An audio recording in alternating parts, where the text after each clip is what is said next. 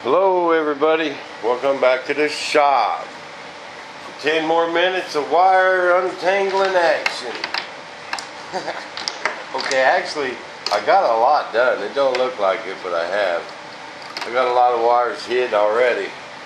But man, we ain't even got to no radio yet. That's just gear doors and turbine.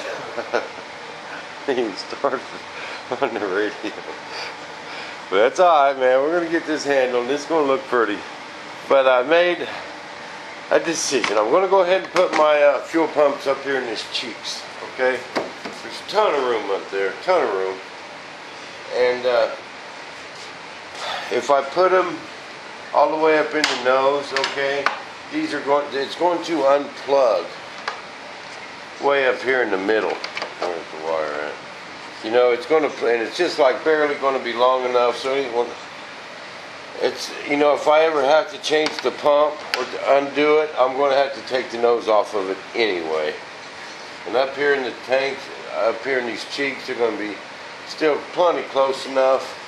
I'm only backing them up a couple inches. We're not talking about that much weight difference, and it's just going to make it easier, you know, and it'll look better too. But that's my story, and I'm sticking to it. Them turbines ain't never coming out of this airplane. I do have to take the nose off. What I'll do, if that ever happens, if I have to take the nose off this airplane, what I'll do is I'll just cut all these airlines and put quick disconnects on them when I put them back together. That way I could take the nose off. And the extension cords are going to be just this far in, so it won't be too, you know, to unplug them from the receiver to get the nose off. The only thing would be all these airlines. But with disconnects on them, it wouldn't be that bad at all to take the nose off. Someone was asking how that was fastened on there. It's just bolted. No, it's just bolted on there.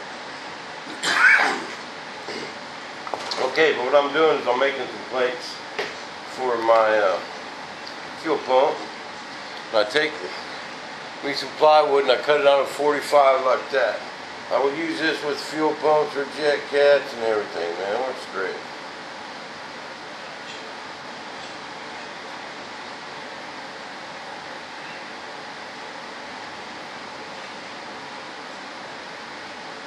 Got about 3/8 of an inch apart.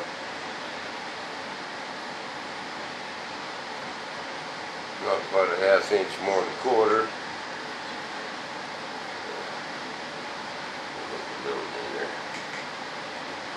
There. Little kicker. Bam. Okay.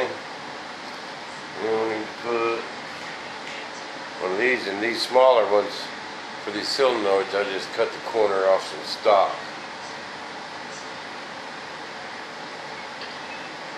First off, I'm going to put this one right there.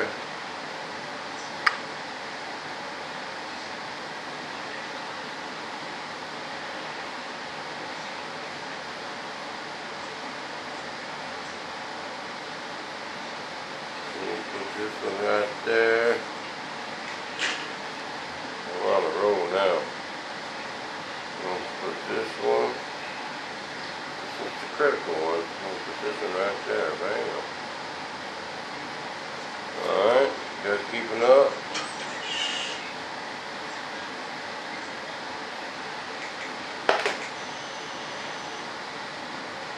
Bam. Okay.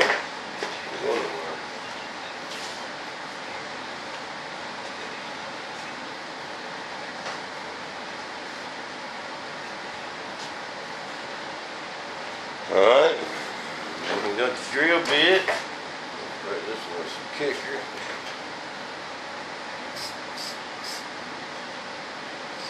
Still gonna let that one settle a little bit. Then we're gonna take the old drill bit here. We're gonna drill in around here.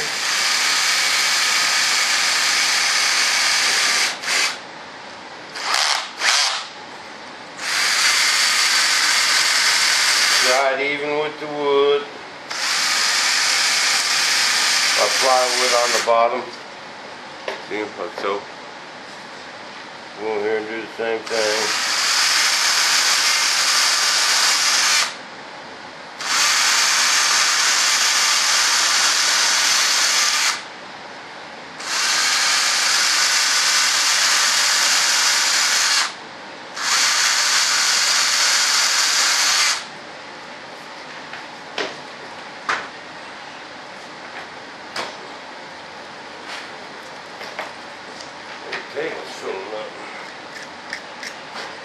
Okay, bam.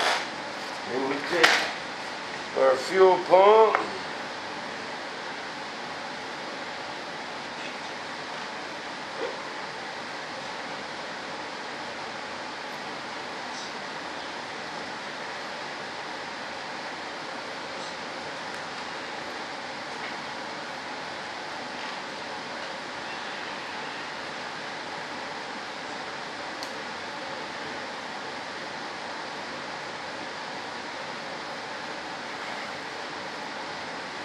Okay. Other side out of the way. Solenoids will go right there. Bam. Quick and easy, baby.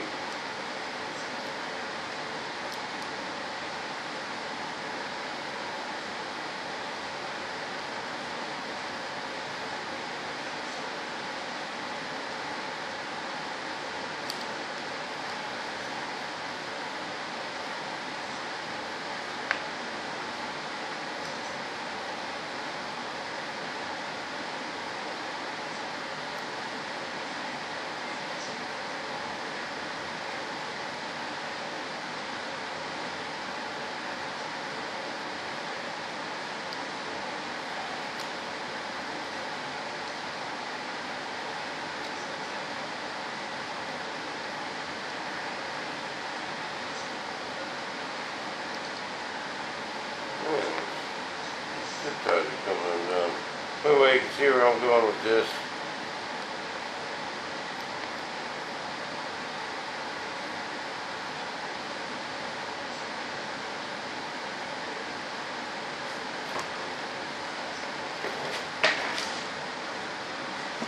This time we got about 2 minutes. It's always about time.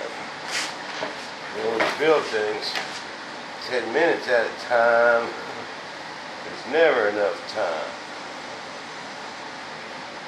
And them are going to be just borderline too big. So what do? We splice another zip tie into the equation.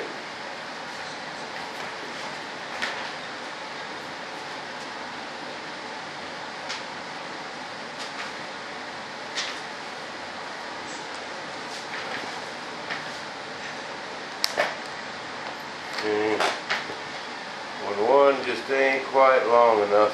And I like using these smaller ones better than them big ones for these small parts. So we're just going to put a little extension cord on them.